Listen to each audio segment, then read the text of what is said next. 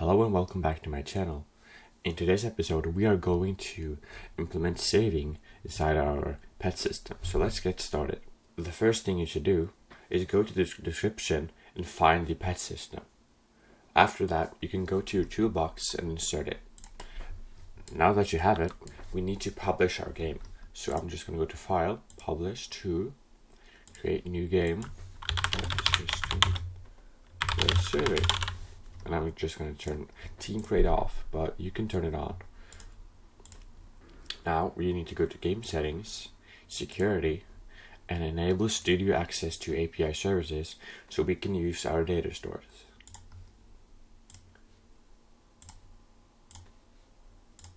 Now let's go inside our leader stats, and actually we can just go back and just remove it. So let's just click it and click delete.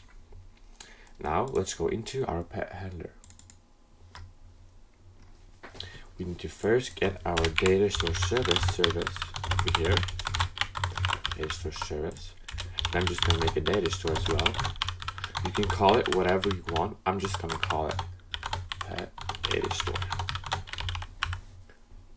Okay. Now I'm just going to also get the player service. Players. Then I'm gonna create some new functions. So let's just go down here. Let's go maybe here. Local function, load data, player, folder, leader stats, and data ID. You have to create a key for the player for saving. And I always use the user ID plus the key. We also create a variable for our data. And of course, we're using a service, the data store service, so we have to use a key call just in case it errors. And we want to get data equals get async key. Now, if the player has any data, then we want to get the data. So that's what we're doing. And we are saving the pets as string values. So that's what this is down here.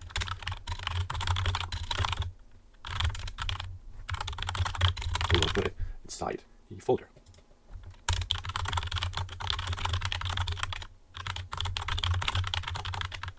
And we want to go check. We also need to create two new local functions. One called create stats, which does exactly what you think it does. It creates the leader stats and the different things we need when we start the game. As you already know, leader stats is a folder called leader stats. You also need to create any folder for the pets that we have. Pets. Here's a folder for that too. Let's just name it pets. That's easier. So we need to create a int value for our money, and also one for the data ID, which we need to save. Money.name equals, well, money, of course, and money.parent equals leader stats, and data ID.name equals data ID. We're going to load data to player, pets, leader stats, and data ID, and then we're going to put the data ID inside the player. And let's make one more local function save stats. There we go. There we go. We want to first get the key, which you should know how to do now. User ID, key, leader stats folder, which is inside the player. Leader stats. Next, pets. We're going to make this little data thingy, which we will save. So of course, first we have the money value that we want to save. We also have the data ID, data ID.value, and we also have our pets. There we go. Now we're going to loop through every single pet that we have, and we are going to put it inside these brackets. So let's do that. So we're going to use table.insert data.pets, value.name, which is the pet name. And of course, when you use pcall, as you always do when saving and loading data. So we have update async. We are using update async instead of load async because it's actually much better, because you can experience data loss and stuff like that if you use load async. So that's why I'm always using update async.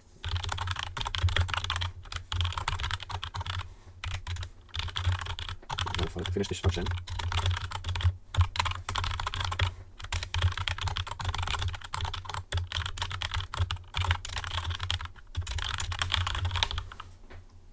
So of course we have to make some functions for actually saving and loading. So when the player joins the game, then we want to create the stats. When the player leaves the game, we want to save its stats. So that's the pet handler, but we also have to do a tiny bit more inside our pet GUI. So let's go inside here and let me find local hatch handler. Inside here we have to make this tiny little thing. So the first thing we need to do is get our, let's see, look, our pets folder. Wait for child pets.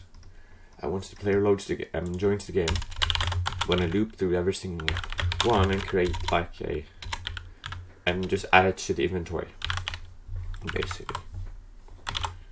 The children do. Okay. I'm just doing this little check just to make sure this pet actually exists, because maybe it doesn't, and then it's gonna error. So that's what we're doing. So if it actually exists, we can add the pet. Okay, so that's the local hatch handler fix, and we can also let me just find it right here. There we go. The local equip handler. Let's go inside there and just add. Check. Boom. Now I want to go and see if it works. So I'm just gonna play here. Okay, let's see. I have. Okay, something's going on inside here. So we're just gonna find out what's wrong. Maybe. Let's see. What is it that I'm doing wrong?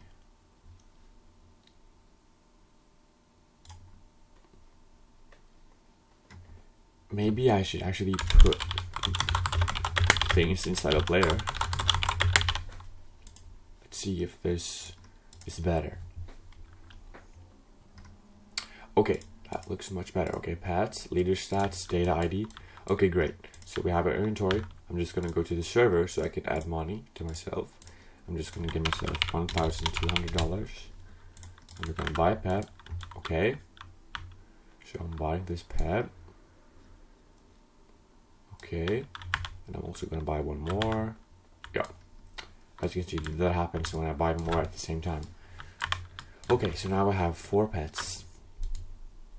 What I want to do next is exit the game, leave, okay, and then I'm gonna go back in, and hopefully, yeah, I have $800, and my pets are not there. Okay, so something's going on that I have to figure out. So let's go back into the pet handler, save stats. Over here, I'm gonna print the data. I'm gonna print success, add a message. Is there maybe something else that I should be doing? That's the question.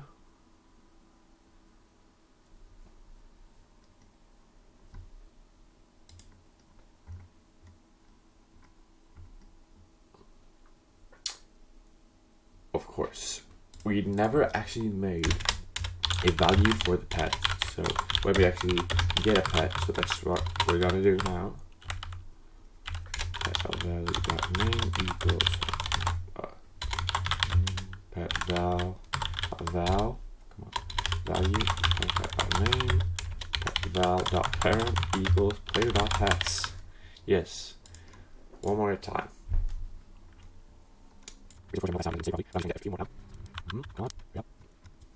Okay, now we have 2 pets. Okay, let's leave. Boom. Let's join again. And I have my pets. So now, as you can see, my money saves, my pets saved. So thank you guys for watching my video. Have a nice day.